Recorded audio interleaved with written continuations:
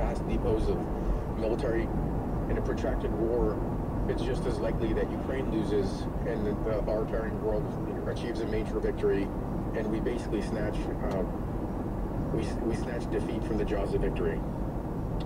Lieutenant Colonel Alexander Vindman, former White House National Security Council advisor on Eastern Europe and Russia, thank you very much for joining us, and thank you for your forbearance with the quality of that line. I still think it was worth hearing from him, some strong points which punched through. This is News Hour.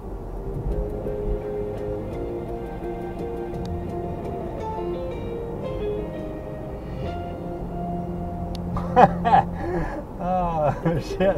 Distribution of the BBC World Service News Hour in the U.S. is made possible by American Public Media, producer and distributor of award-winning public radio content. APM, American Public Media, with support from Western supporters.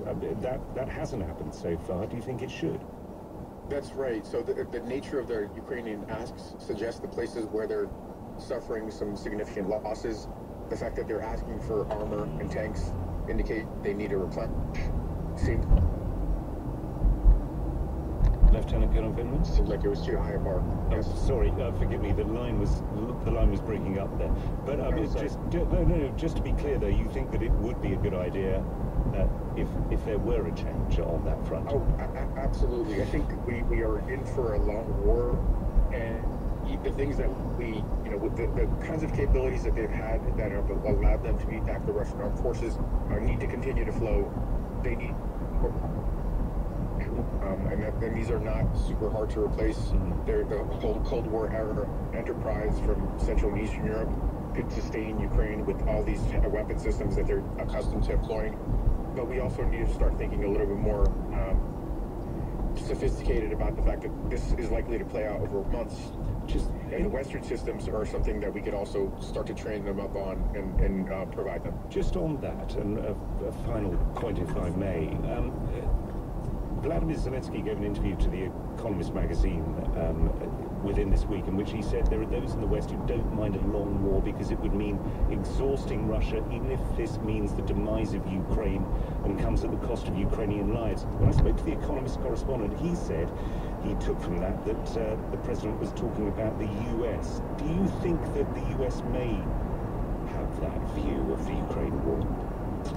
I think there are certainly some folks within the realist school of thought that think this is this would hasten the demise of Putin's regime.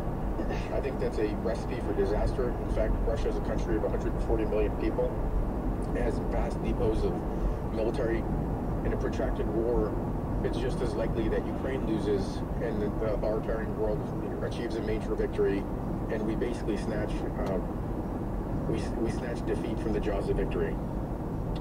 Lieutenant Colonel Alexander Vindman, former White House National Security Council advisor on Eastern Europe and Russia, thank you very much for joining us, and thank you for your forbearance with the quality of that line. I still think it was worth hearing from him, some strong points which punched through. This is News Hour.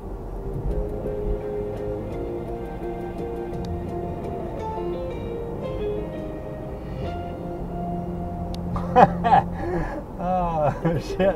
Distribution of the BBC World Service News Hour in the U.S. is made possible by American Public Media, producer and distributor of award-winning public radio content. APM, American Public Media, with support from